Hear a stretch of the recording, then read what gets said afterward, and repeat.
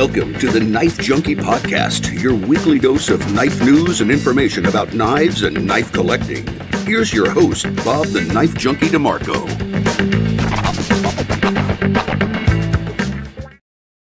Welcome to the Knife Junkie podcast. I'm Bob DeMarco. On this edition of the show, I'm speaking with knife purveyor, designer, and lifer Austin Jackson of Risner Cutlery. Like so many of us, Austin's grandpa was the one who sparked and stoked his love of pocket knives. But in his case, that spark launched him into a lifetime pursuit of buying, selling, trading, and ultimately designing great pocket knives. I've recently gone down a Risner Cutlery rabbit hole with the Ohio River Jack and the new Lake Champlain Barlow, two traditional slip joint knives of modern construction. And I think it's the beginning of a very fruitful obsession. We'll talk all about traditional pocket knives and Austin's life in knives. But first, be sure to like, comment, subscribe, hit the notification bell, and share the show with like-minded individuals, fellow travelers, as the communists would say. And as always, you can check out us on Patreon, get extras in the interview section, which is, I think, my favorite extra. Just go to TheKnifeJunkie.com/Patreon or scan the QR code on your screen. Again, that's TheKnifeJunkie.com/Patreon.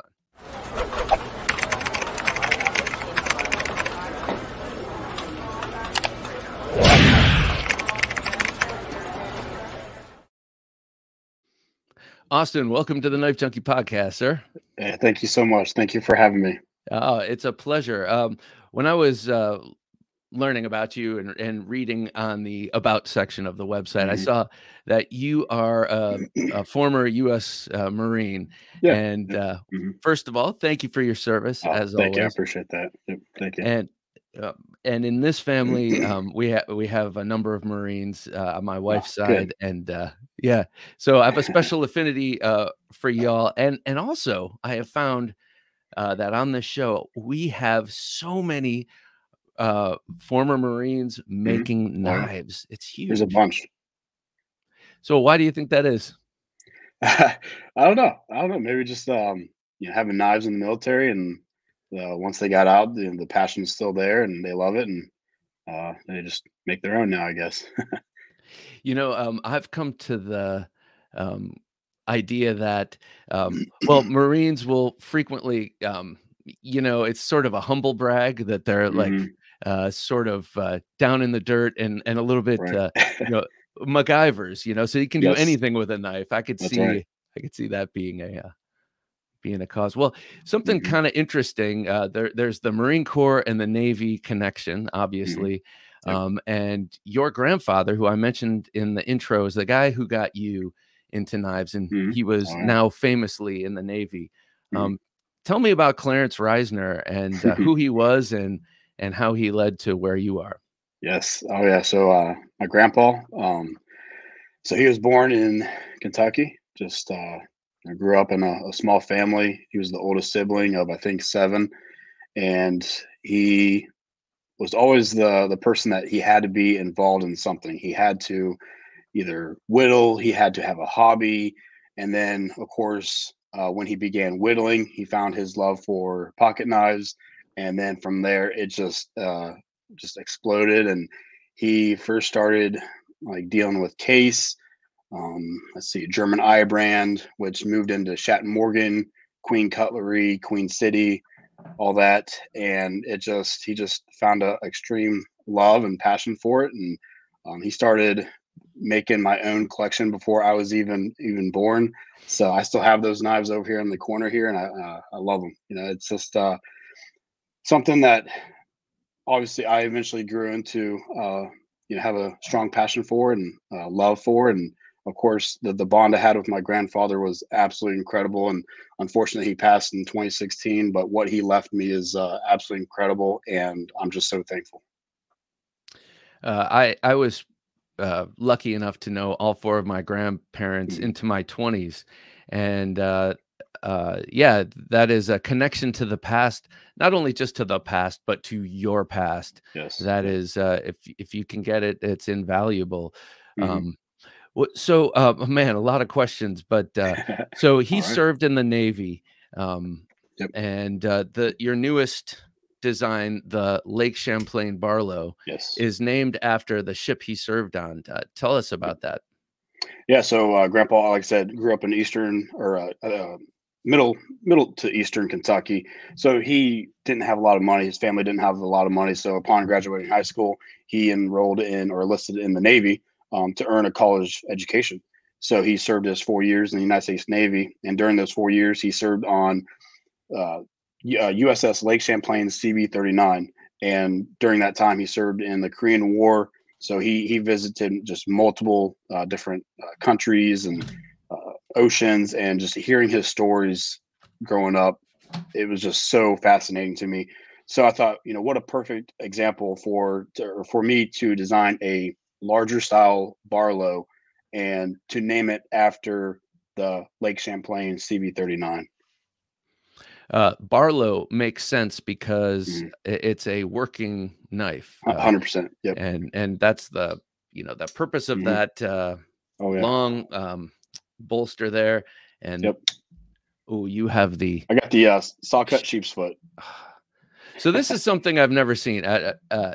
I have never seen on a knife this titanium saw cut, obviously mimicking the saw cut of a bone handle. Oh man, that is nice. All right.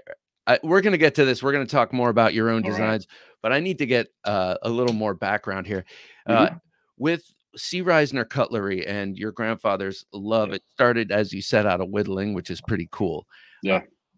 Well, what was he whittling? What kind of stuff? I have no idea. I mean, that's probably a great question for Mom. I think he was whittling like just little wooden, I don't know, animals, I'm sure, knowing him.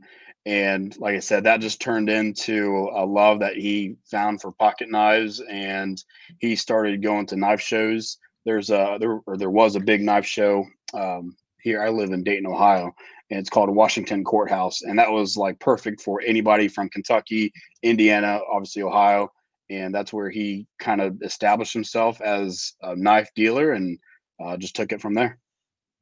That's pretty cool. My parents incidentally live halfway between you and Cleveland. That's right. Yeah, I remember you saying that. That's cool. Yeah. And I grew up there, and so really, when the Ohio River Jack came out, I was like, it perked up my ears. Yep.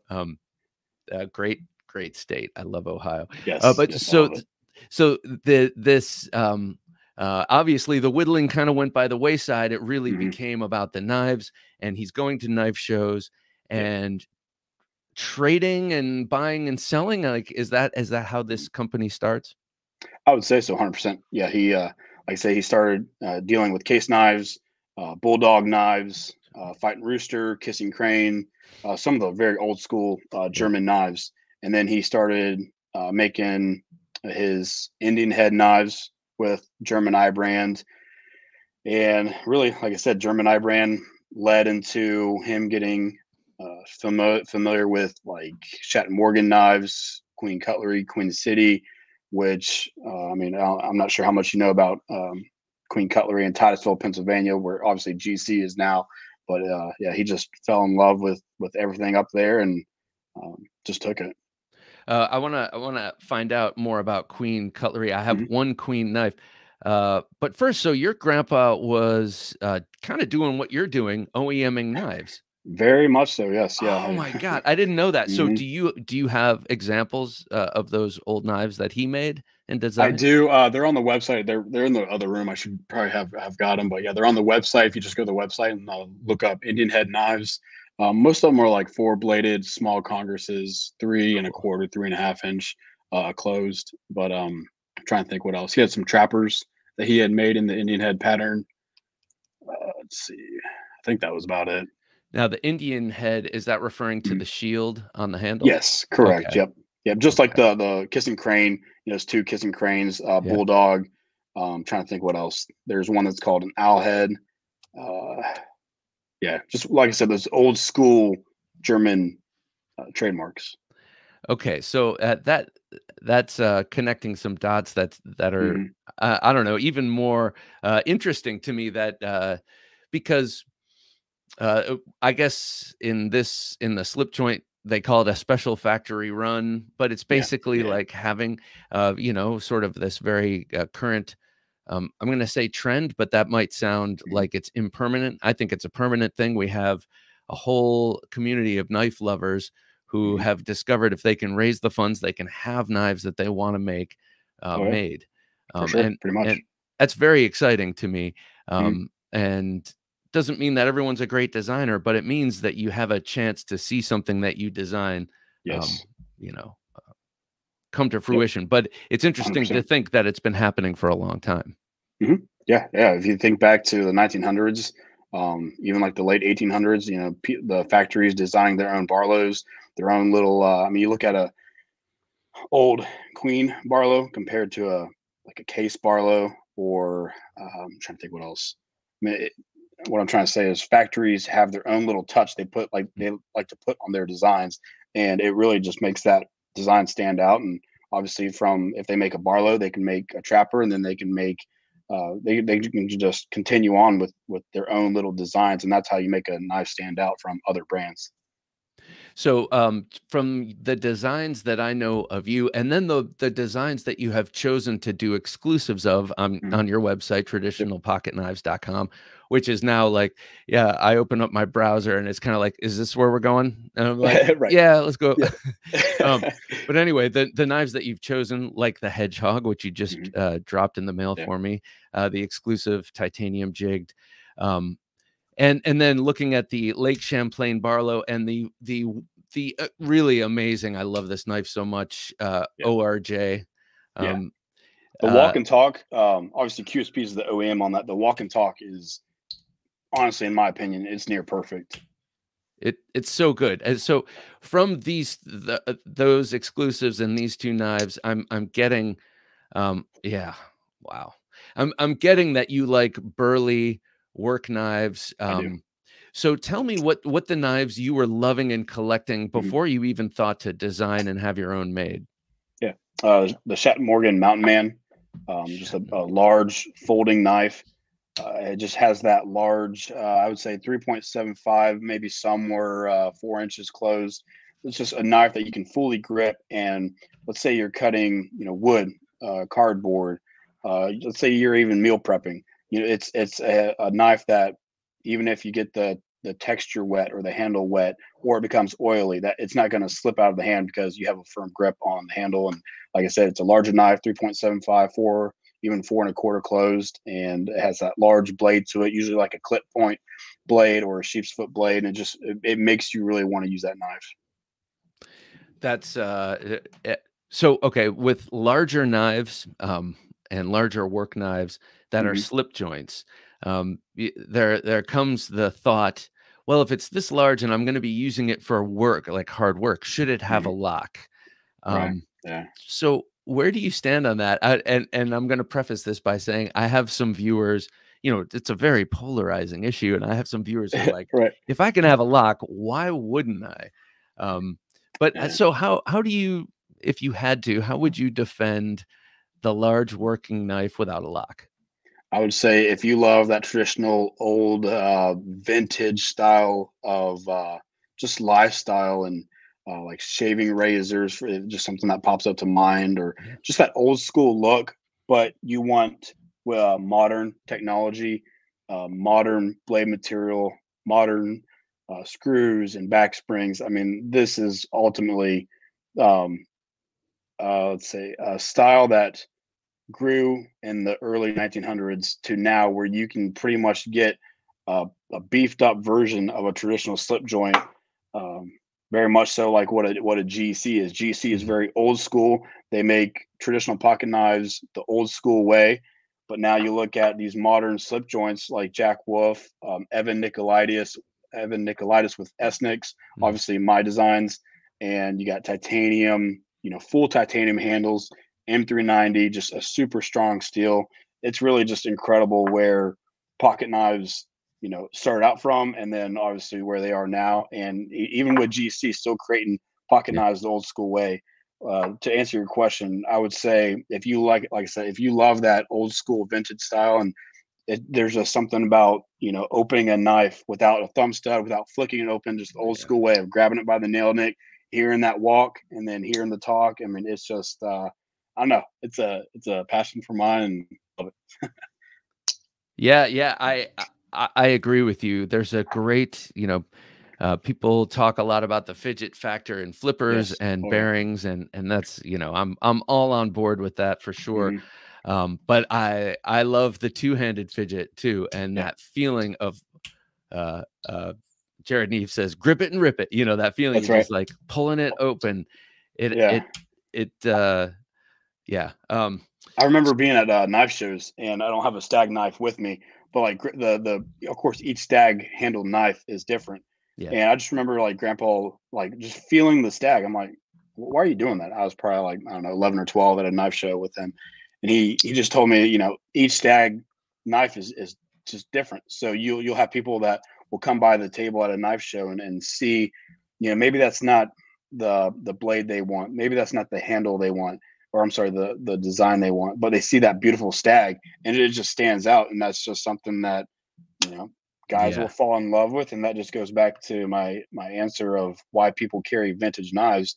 They see that wood or they see that stag, and you just don't see, like beautiful jigged stag on, a modern knife these days, unless it's coming from GC. Sometimes Case can make a pretty um, good Mm, stag yep. version of a knife, but it's just very rare these days. When they pay attention, they can make a good, like, I think all of Mhm. their CV knives tend to be Yes. nice. They have a smaller line of them, and they tend to pay Yeah. more attention to them. Oh yeah.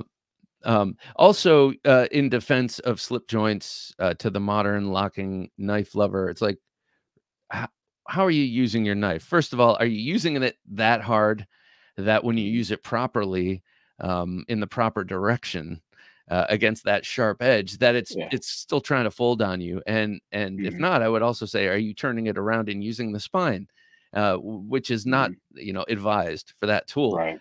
So Yeah. like mostly there's not too much that if you're gonna use a folding knife for it, there's not too Mhm. much that a slip joint can handle. I will. Yeah. I mean, there's been a few times where I pull back on the knife, and let me open this up real quick. So I pull back on the knife, and the knife, the blade will bend a little bit, and obviously, if you're used to a locking knife, it will kind of surprise you, and if you're not careful, um, the blade will come back to the half stop. But some knives don't have half stops. I believe this one doesn't. Let's see. Yeah. That So this one doesn't have a 66. half stop. It just keeps folding until it closes. So when you have the half stop, it's kind of like a safety design. So that way, let's say you're cutting something, you pull back on it, and it comes to half stop, then obviously that saves you, the pain from the blade closing on a finger, a knuckle, etc. Yeah. That GEC 66 Mm-hmm. that you keep Mm-hmm. picking up, I have Yep. that very same model in the I green love it. micarta. I love it too. That's what Uh, this is. Yep. Yep. oh god. And so I was inspired by Apostle P, who had that in Gabon Ebony, Mm-hmm. back in the Yep. day. I was like, "Oh my Yep. god, For sure. I love that Excuse knife." the rust on that. No. That's authenticity, sir. So That's what do right. you think of GEC? You're making Mm-hmm. these really stout work knives in a very Mm-hmm. modern paradigm. They are making pretty stout slip joints in a Yes. very old school style. What do you Yep. think of them?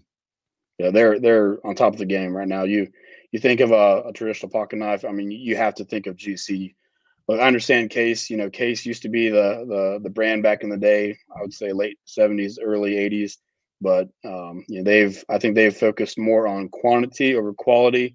And you have GC that began in '06, and they focus on quality over quantity. And obviously, because of the popularity, low supply, high demand. I mean, they're on the game. They're the best out there. I love their well, really they tap into something that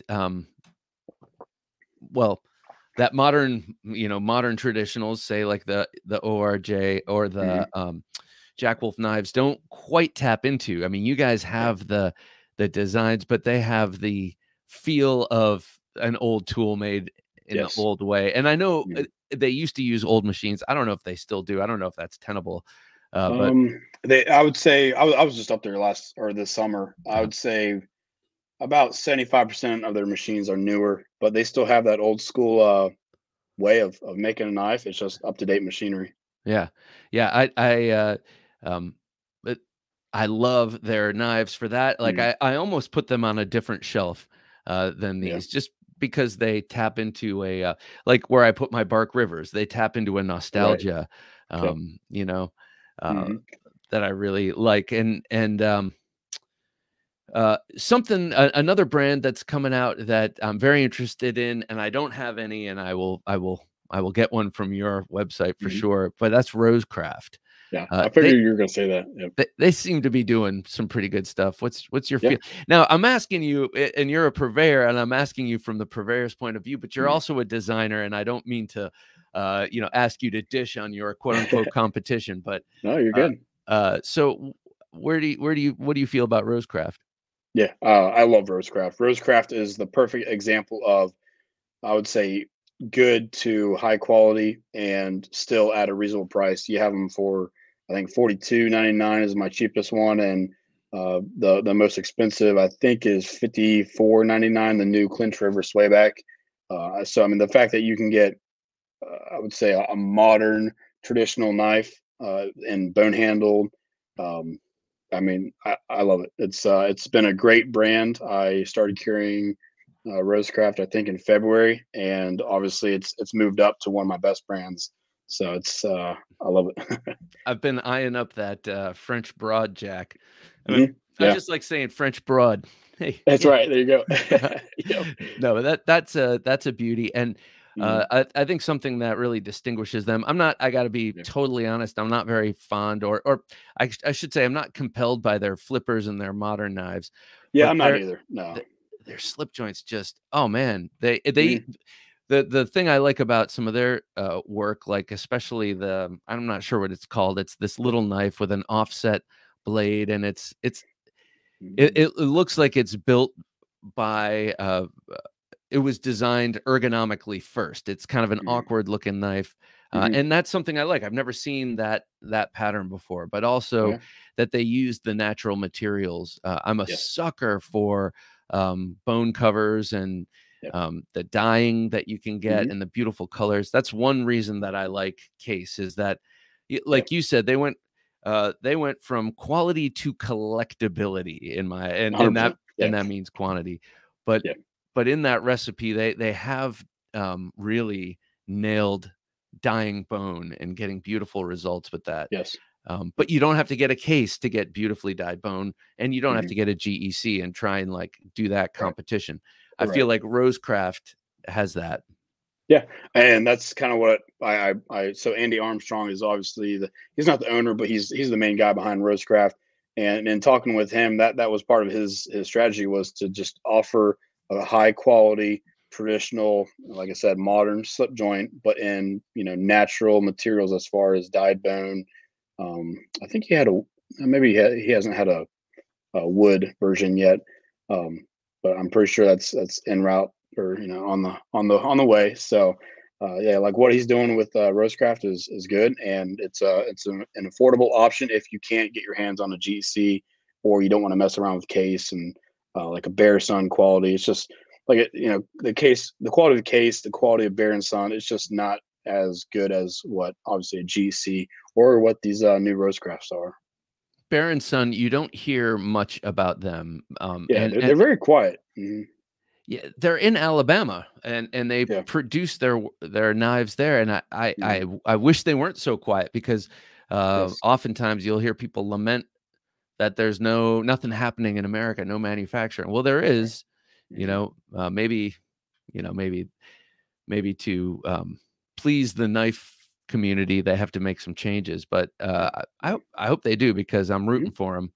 Anyone and Sons, I like that, and That's just right. like you're a family business, Yes. uh, that's well, Mhm. so for you and for C. Risner Cutlery, knives and knife designs, Mhm. do you have any aim towards using natural materials like wood and bone, and, are there special challenges, in using those materials?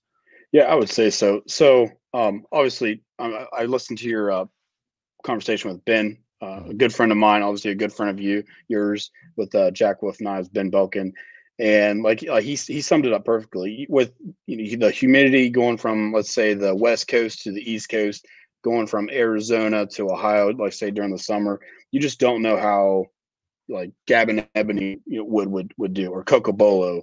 You just don't know how, if it's going to shrink, if it's going to expand. And some of these rose crafts, I shipped them to a guy in, I think he's in Arizona or Utah, and he let his Clinch River orange bone, the first version release of that, he let his Clinch River swayback sit in the car during the day, and it was obviously pretty hot out there, 110, I don't know. And by the end of the day, that bone had swelled so much that you could see like in between the bone and the liner. So that's a perfect example of Wow. What heat or what weather can do to a natural handle material. I think of I think of diamond wood or whatever that stabilized particle board is that they use on buck. Yeah, I know exactly what you're talking about. And you imagine the woods, stabilized woods or particle wood or whatever, all of those kind of things being infused, going into the vacuum and having epoxy drawn through all the pores, and that's going to turn in basically into a piece of plastic. But that's not so, because in the spaces in between, you still have natural cells, and who knows, it sounds like there's still moisture trapped in those cells, and you leave it in a in an oven, which is what a car in Arizona is, and pretty much it's going to expand. That's amazing, because I've only seen scale material contract and kind of wither, so that's pretty amazing. Yep. Yeah. I'd like to at least try a few. I would like to try Gabon ebony. I think that's how you say it, or maybe it's Gabon ebony, and then definitely cocobolo here in the future on a knife. But like I said, it's just I don't know. I don't want to take that risk of making 150, 200 versions, and then they start shrinking or they start cracking at the pens, and it's just a big risk. And I'm not sure if I'm ready to make that move yet.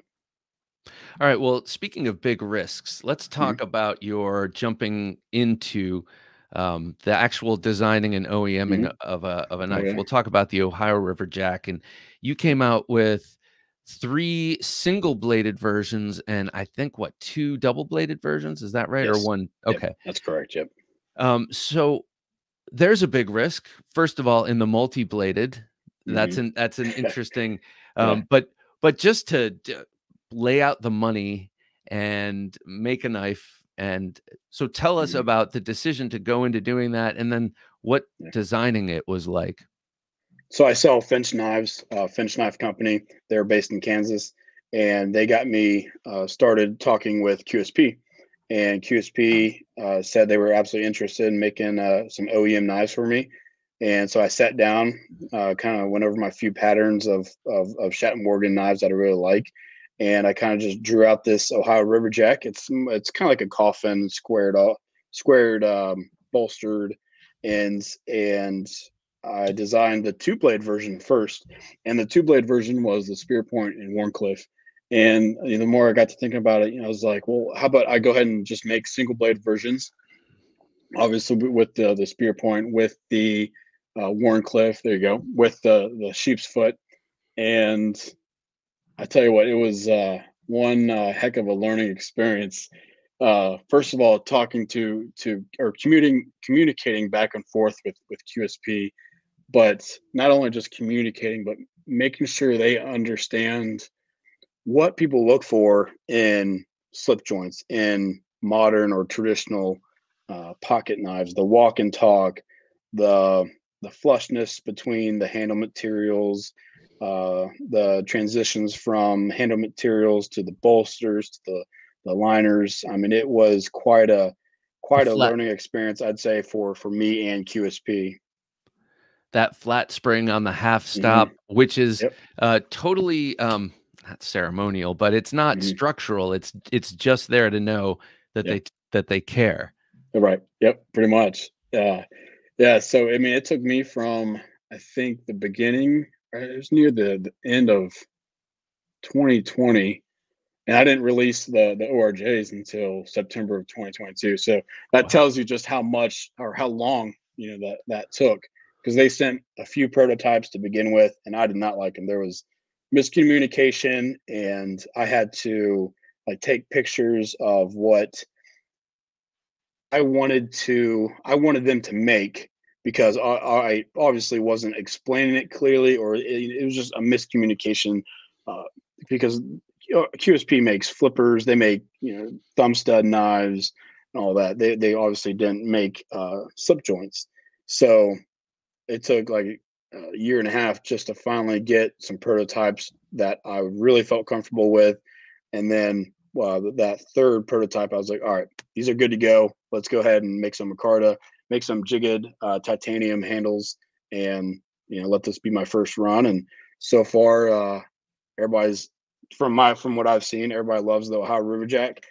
Very few complaints, and it's been an awesome first release. So you mentioned that QSP hadn't made slip joints. So did you? I just mentioned before that I ordered your exclusive titanium jig hedgehog. Hedgehog, yep, got it right here. Did your conversations?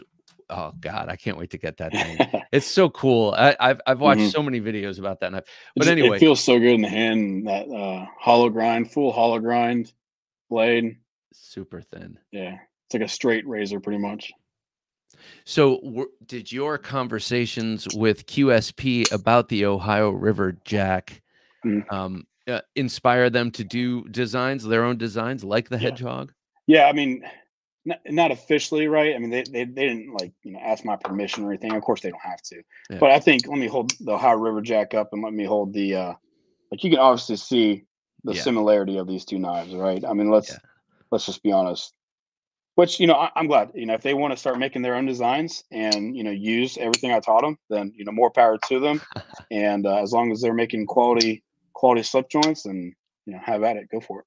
Yeah, they do make some damn good knives. They do. The Penguin, that's just a winner. I know that was that's an exclusive you do with the jig titanium and the that's a great knife. As a matter of fact, my mom and dad were just visiting here from Ohio, and every time my dad comes, I give him a knife, because I've turned him into a knife junkie, and he wanted something small this time, and I gave him that mini QSP Penguin. He loves that thing. It's a perfect, so with the Ohio River Jack, tell me about the double-bladed versions. And what I mean by that is, what inspired it?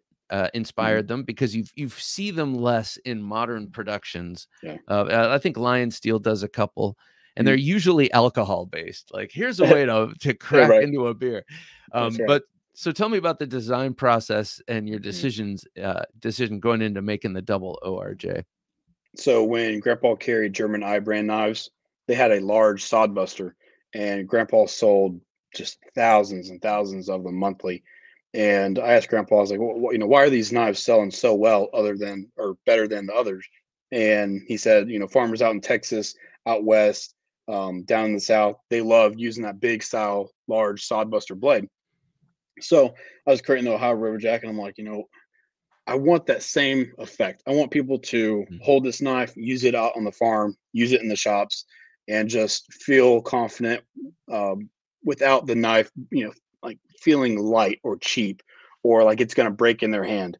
And so that was part of my design. I wanted to absolutely just build a tank of a knife and have two full length blades, obviously the spear point blade and the Wharncliffe blade. Something that you have with the spear point, you have that fat belly, and with that Wharncliffe, you can make your precision cuts. And it's just been an absolute incredible knife. The only complaint I've had is obviously the knife is thick. I think it's very much close to an inch thick, but people also have loved that because they can get a full grip on it, and they don't have to worry about the knife slipping in their hands if they're out in the farm, or oil or water, or whatever kind of liquid that gets on the knife. Yeah, especially with the micarta you use on the Ohio River Jack. I really like the micarta on this one. Yes, me too. But yeah, that's the feeling I get. You pick up that double bladed Ohio River Jack, and it is a jack, so you're not like attempting to nestle them in a weird, not in a weird way, but in a thinning way. How? Yes. So when you grip that in your hand, it feels really It feels really good. And Yeah. even You just want to start cutting stuff with it. yeah, yeah, Yep. even with the added contour of the secondary blade, Hmm. you know, sometimes that can feel weird, but it doesn't in this case. And I think it's because the width, like I said, you know, you've Yeah. got two distinct um, blade wells there, and they're separated by a liner, right? I do have one over Hmm. here on Yep. loan. Um, Yep. I should have brought it over. That's But okay. yeah, the whole I knew it immediately. I was like, okay, so a big bellied spear point, Hmm. and paired perfectly with a precision point Yep. straight edge Warncliffe. Yep. Um, to me, that knife is a belt carry knife. That's like get 100%. a little Yeah. pouch and Yeah. I wish, thinking back now, I wish I would have like either developed some kind of slip with that, either with like a pocket clip or something. But yeah, maybe here in the future, we'll see. yeah. But you do offer other you do have leather goods, leather slips Mhm. and stuff Yes, I have a on your bunch. Yep. on your site. I actually I'm going to give a shout out to Kevin Duty. I love his leather. Yes, He just made this for me. that's awesome. Yeah, he's Yeah, getting into the leather game, and I think he's doing a good job. You know, I think beautiful work. he's onto something. Yeah, no doubt. So yeah, I look to expand my leather goods here. You can see a Hmm. number of different slip options. I love Yep. that. I think that's part of what people love. Oh, also leather, leather just EDC trays. Hmm. Yeah, You ma- River Lovick, the owner of Sage Grouse Leather. Oh, that's 100% handmade, hand dyed, hand tooled, and obviously he's very artistic because I mean his work is just purely beautiful. I want to talk about another exclusive because Jim had it up on screen, and I know that Hmm. these are coming out this week, and well, when this plays, they will already have been out for a few days, but you have Cool. a new exclusive hedgehog I coming do. out. Yes. Yep. Yeah, let's talk about that. Yeah, sure. Yeah, obviously the jig tie hedgehog has sold very well. Let me go ahead and show it again. And so I met Andy, the owner of Camo Carbon. He lives out in California. I met him at the Blade Show 2 Blade shows ago, and I was like just talking with him, and then I could just kind of had the idea of, well, you know, how about I just make a large run of these Camo Carbon full hollow ground hedgehogs, and we'll see if they sell. I don't know. You never know, but yeah, it's 145. You know, free shipping. So I think with that price point, M through 90, hollow grind, you know, some beautiful color options. I think they'll sell pretty well. Yeah, it looks like you got a bunch of color options here. Yep. What, Yep. 10 of them. Yep. 10? Yep. Wow. I think I'll have to go for that purple camo carbon. There you go. That's my favorite. That That and is sweet. Halloween night. I love it. That must be black and orange, right? Yep. Yep. Black, orange, and white. There's some white in there. How long does it take? So once you Mhm. get the thought, we're gonna do this exclusive. I know it sounds Yeah. like you met the gentleman from Camo Carbon Yep. 2 years ago, so Hmm. it took that long. But Yeah. in terms of um, say you decide that you want to do a knife an exclusive of an existing design like the Yeah. hedgehog, um, obviously you have a relationship with QSP, but Hmm. how does that work?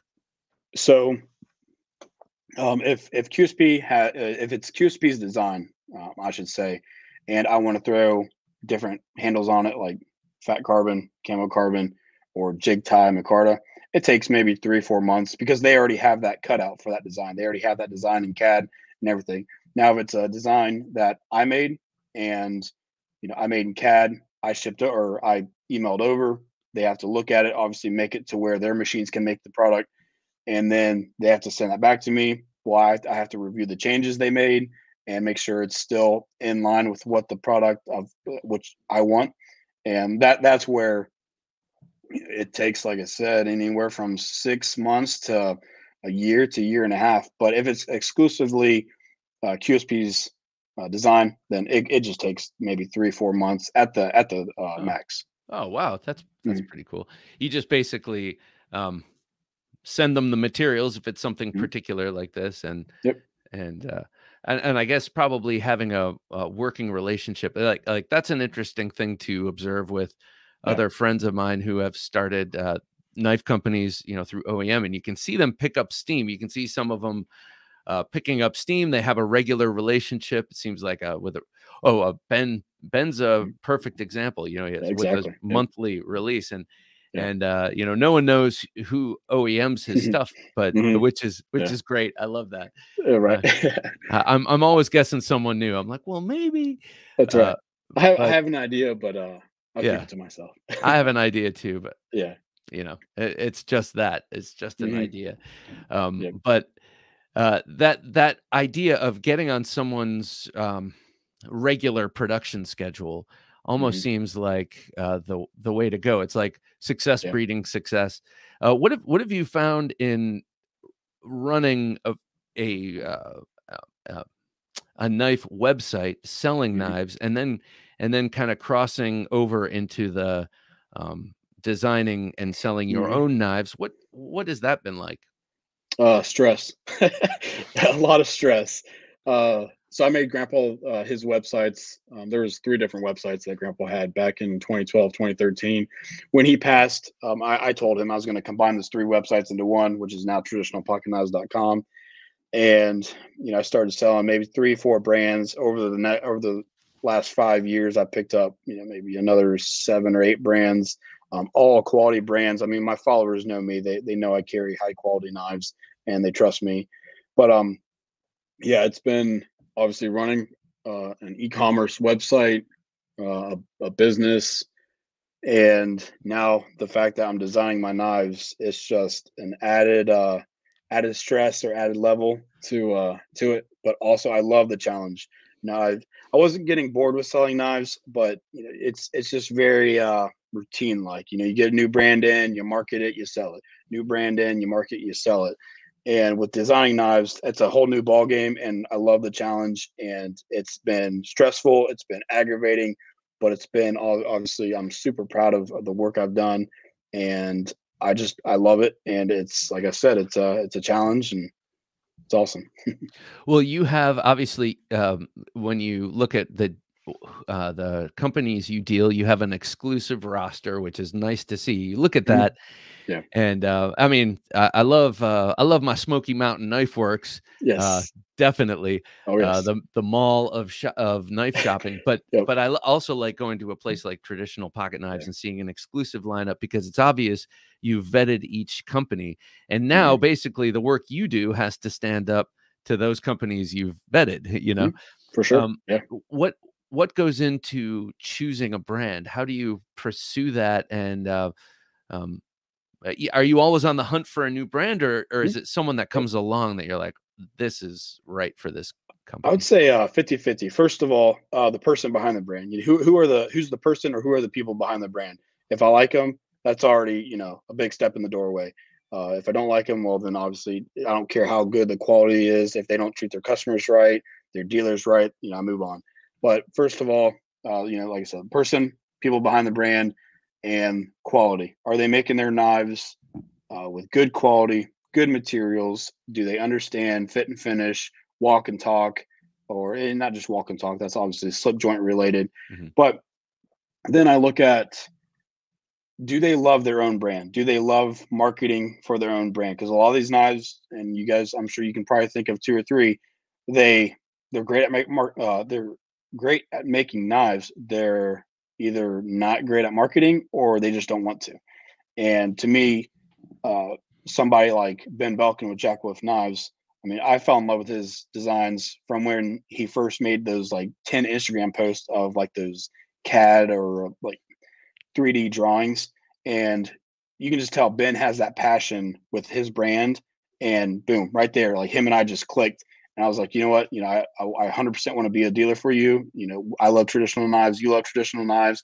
You love what you're doing. You love your brand, and I'm all for that. So yeah, something like that. Yeah, that's pretty cool. Yeah, that makes a huge difference. And I've noticed, well, in what I do here, meeting people who make knives and who have their brands, you can really tell. And most people, I mean, this is not an easy row to hoe. It's not something that people go into for a quick buck. So most people involved are pretty into it anyway. Or I've noticed that if they're not, you know, when I talk to Greg Medford, for instance, who I know you represent, he was kind of like, I'm not a knife guy. And I was like, huh? And then I realized, yeah, but he's a tool and machining, and Yeah, he's a exactly. that guy. So basically he's a Mhm. knife guy. It's just not. No, I listen to his live videos or whatever, and he's very intelligent. Oh yeah. He understands business, and well, obviously now he understands his knives. He understands the knife market, and he's doing good. He understands quality, and he holds his employees to that very what do you want to call it? High standard kind High of. standard. There you go. Yeah, and obviously it shows with his products. Yeah, yeah, and you know, he was one of the first people where I was like, oh, he didn't start as a total knife nerd. Like, I just Hmm. can't do anything unless I'm making knives. You know, Yeah. very interesting dude and a very interesting background, Yes.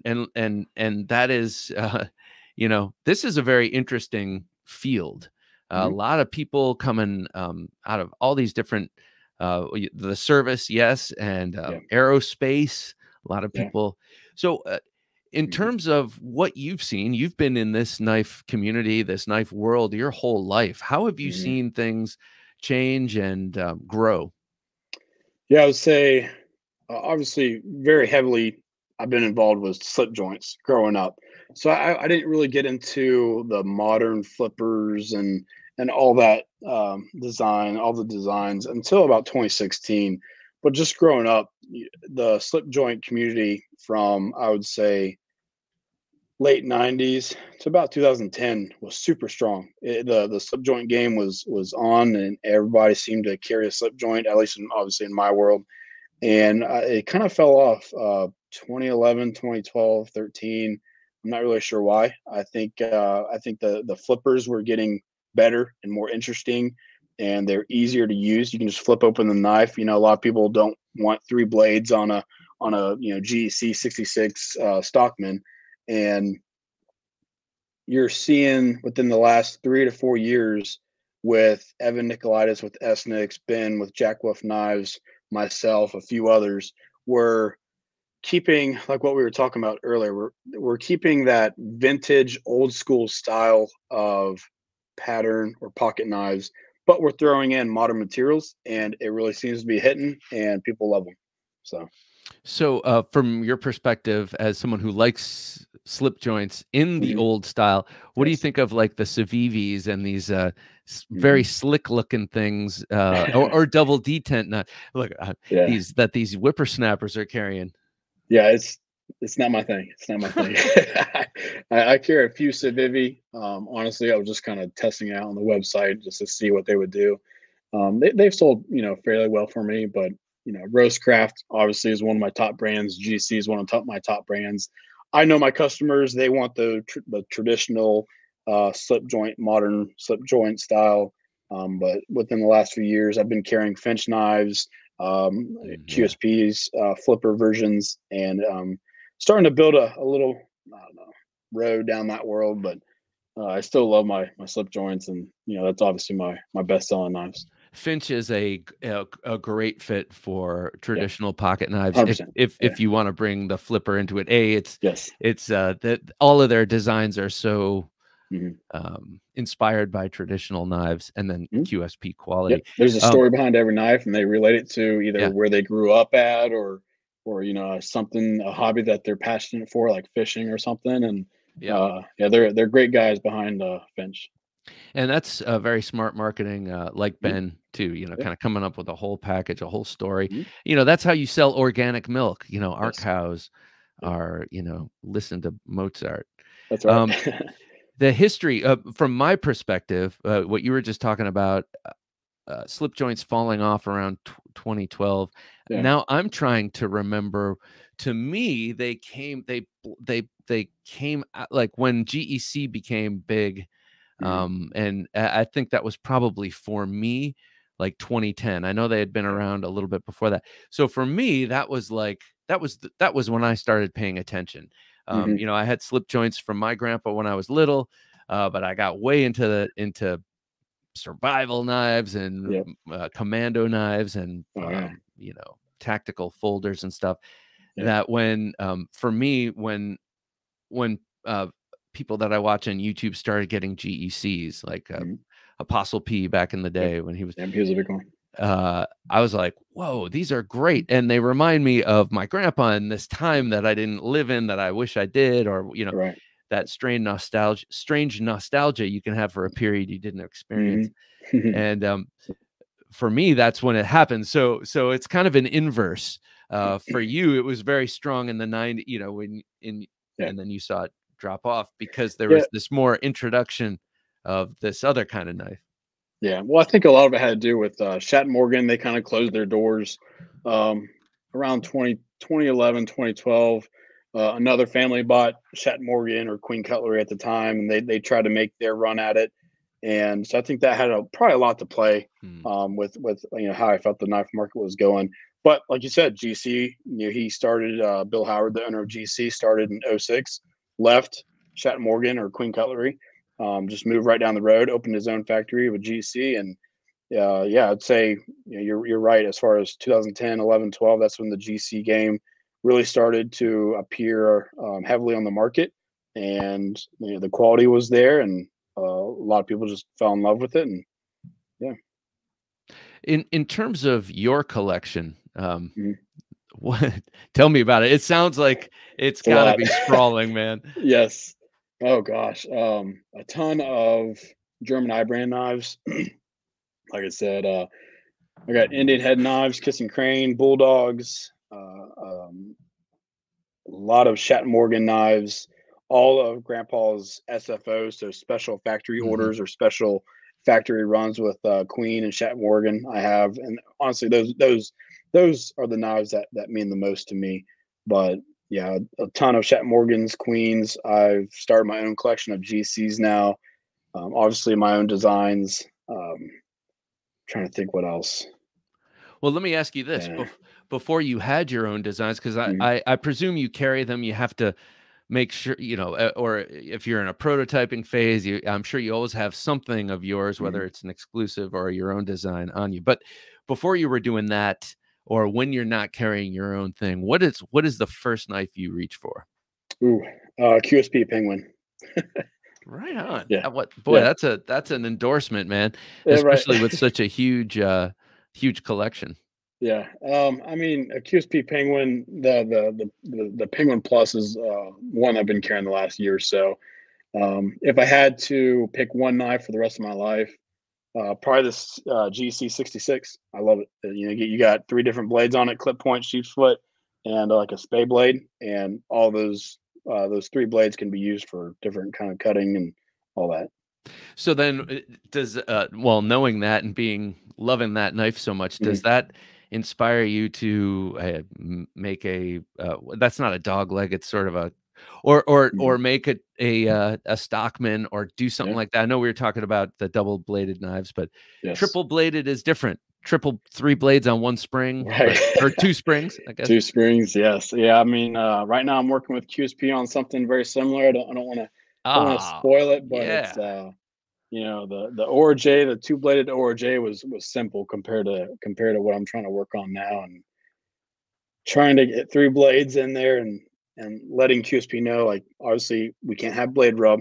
The blades can't hit each other, Nice. but you only have so much space that you can fit those three blades on or in, and it's, like I said, going back to it takes a while, communication, prototyping, and all that. And uh, yeah, we'll, It's we'll it get there. We'll get it, there. it seems like, well, like once you do get there, since it's Mhm. all existing in the digital world and then Yeah. being produced through machinery, once Mhm. it's finally all the, because I am making assumptions of that it's about nestling all the blades in a small spot and how Yes. you're going to figure Yeah. that. Once it's figured out, though, it'll be replicable Mhm. more easily than Yeah. GEC, for instance, Yes. Right. which I bet is a maddening process. That's why you don't see Mhm. too many triple Oh bladed yeah. Stockmans coming out.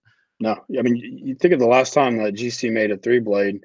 Well, I guess they just made one, but prior to that, I mean, they hadn't made one. I think until or since gosh, I would say early summer of 2022. So Hmm. I think, this is just me thinking, but obviously they're fairly difficult to make, and I think Bill Howard just likes making his 1-blade, 2-bladed knives, and obviously they sell really well, and Yeah. they're quick to make, and they sell quick. So I would say the single bladed knives are probably, I mean, those are always the ones that are hardest to get from yeah, my perspective. yeah, Especially a 15, single bladed 15, forget about it. yes, right.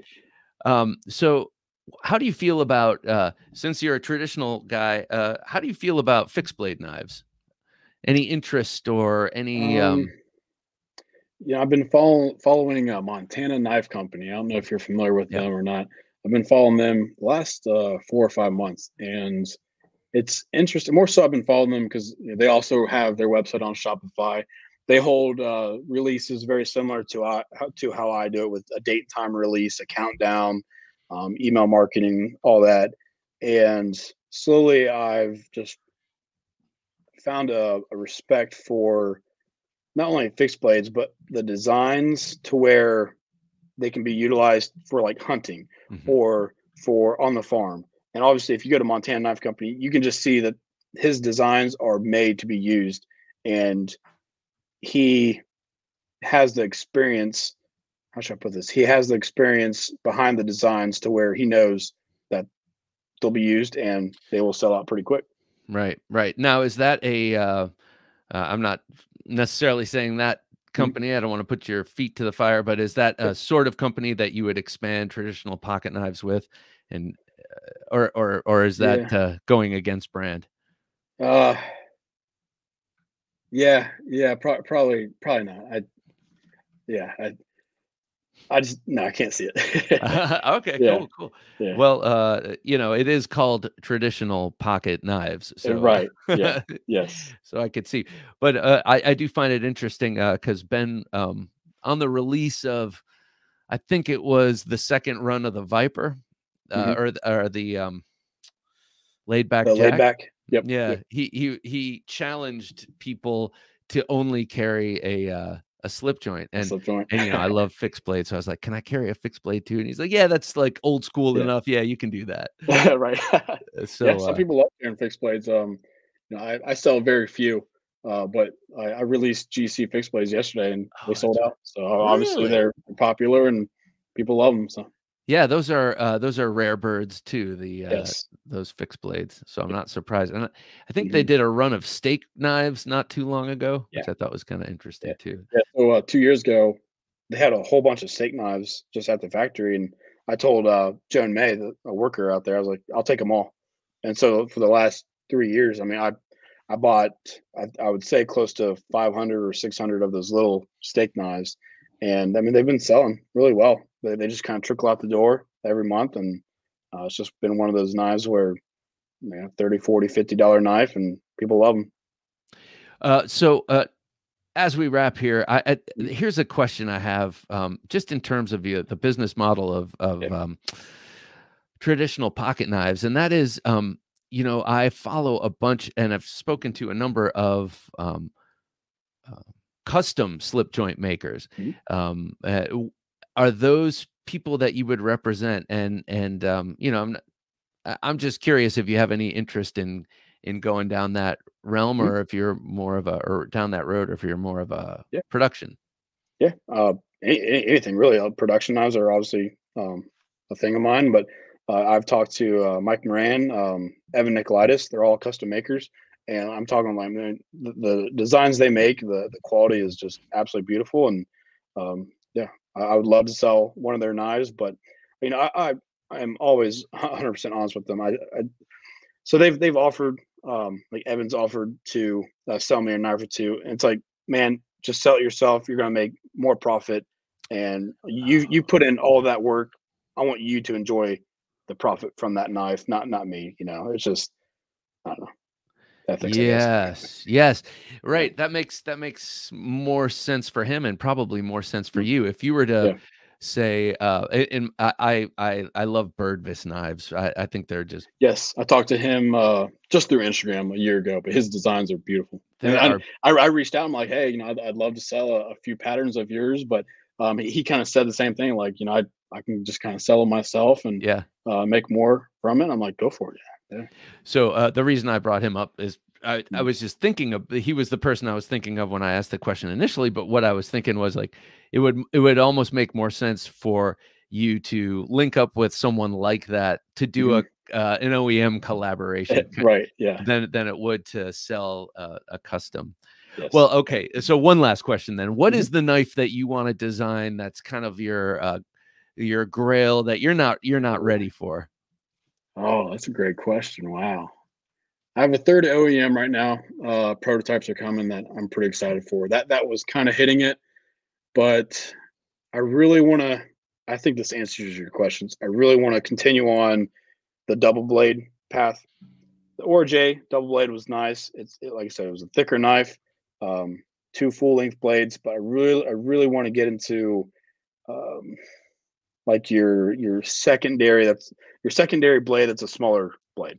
Like a cap lifter or a small pin blade, small spade blade with like a large clip blade.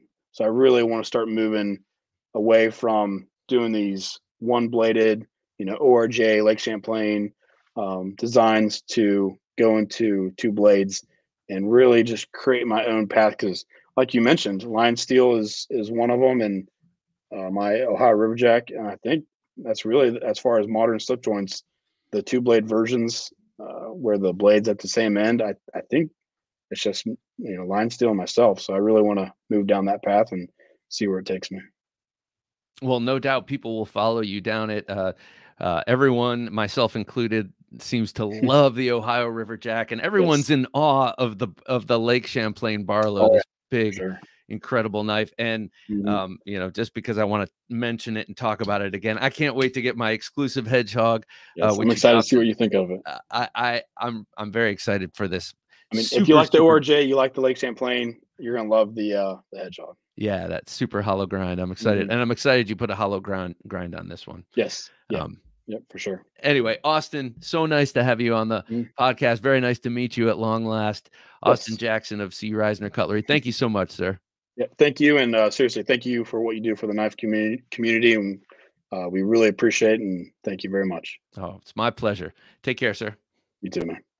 Do you carry multiple knives, then overthink which one to use when an actual cutting chore pops up? You're a knife junkie of the first order. Yep, that's pretty much me. So imagine me with a multi-bladed knife. It's like, what blade do I use when I choose which knife to use? Anyway, there he goes, Austin Jackson of C. Risner Cutlery. Love what he's doing at Traditional Pocket Knives. If you love traditional pocket knives, that is a website that has to be in your favorites, because he's selling some of the coolest stuff, including his own designs. All right, be sure to join us on Wednesday for the midweek supplemental, next Wednesday, that is, and then tomorrow night, Thursday Night Knives.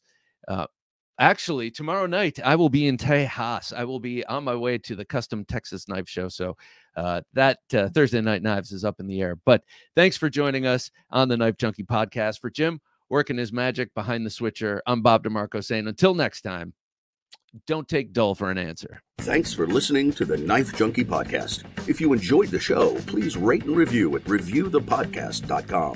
For show notes for today's episode, additional resources, and to listen to past episodes, visit our website, TheKnifeJunkie.com. You can also watch our latest videos on YouTube at TheKnifeJunkie.com/YouTube. Check out some great knife photos on TheKnifeJunkie.com/Instagram, and join our Facebook group at TheKnifeJunkie.com/Facebook. And if you have a question or comment, email them to bob@TheKnifeJunkie.com or call our 24/7 listener line at 724-466-4487, and you may hear your comment or question answered on an upcoming episode of the Knife Junkie podcast.